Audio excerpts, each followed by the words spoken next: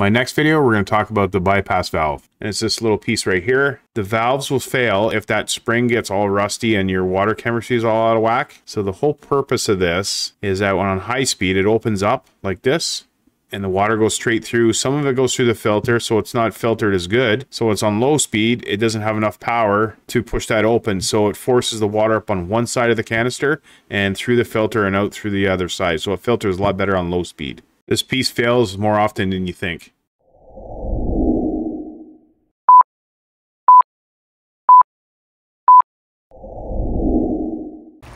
We have a Coyote Spa. Right now it's working fine. Once in a while you get 3 lines and it's looking for heat. It wasn't an error code.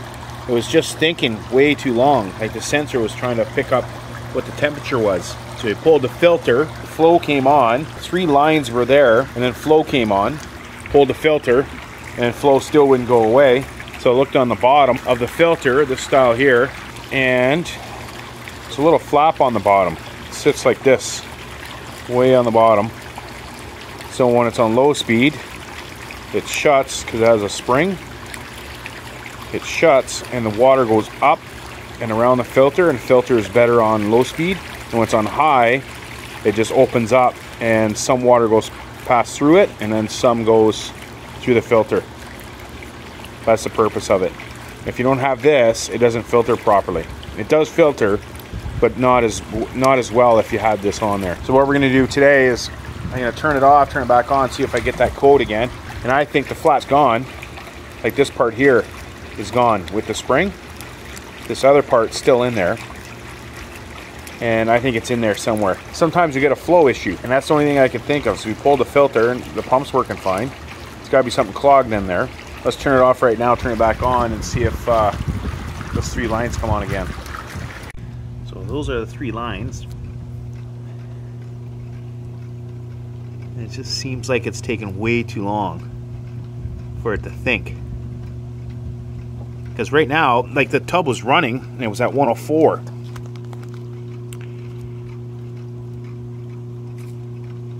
So I'm not going to push high speed because it might push that thing around if that's the problem. There is a Gecko pack, a YE pack. They always have a lot of sensor problems. I think it's that flap. Like that should be coming back on. Like it was 104.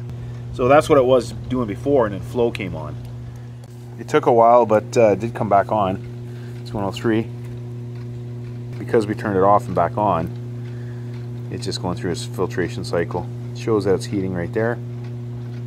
Pump 1 on low speed. So I'm going to turn it off and drain it and look inside the pipe. Power's off, and I just put the quick drain in. Right on the bottom there. That's where the flap's supposed to be. I'm also going to take this side off here. Maybe got stuck in the pump. Located the pump, so that piece would have went from there right to the front of that impeller. There's no way that can get through. So it's not going to be over at the element. So if it's going to be there, it's going to be in front of that element. Hopefully it's not stuck right before there, before this, because it does narrow down. I'm going to open that now and see if it's in there. So we looked inside here, and there was just leaves, like right there. A bunch of leaves were in there.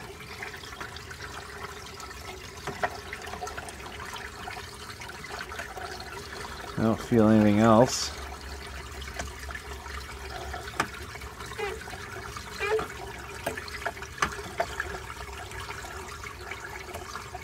Well, we'll drain the rest of it, and then I'll open this up and see if there's anything in there.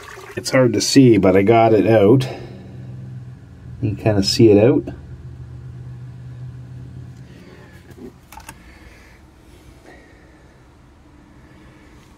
That's it right there.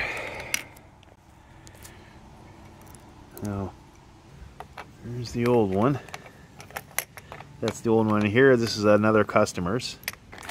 Here's a new one. There's different types, but I don't think this one can fit in there.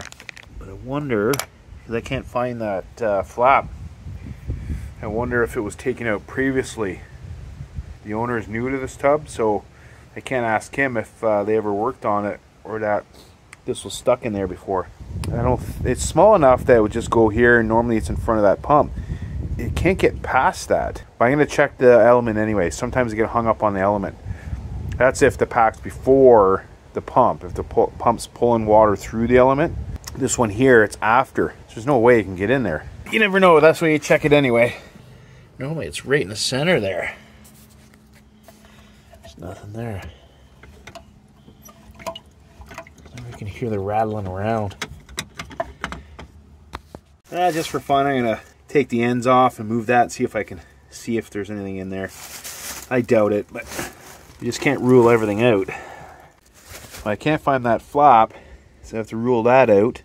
Might have been taken out previously, so there's nothing in there. It can't get past that pump, so I'm going to assume that that's been taken out a while ago, because even the spring's gone. Now, I don't know what the flow was, because we had the filter out, and the 3 lines, it's a sensor issue, so I would say that this is about to go.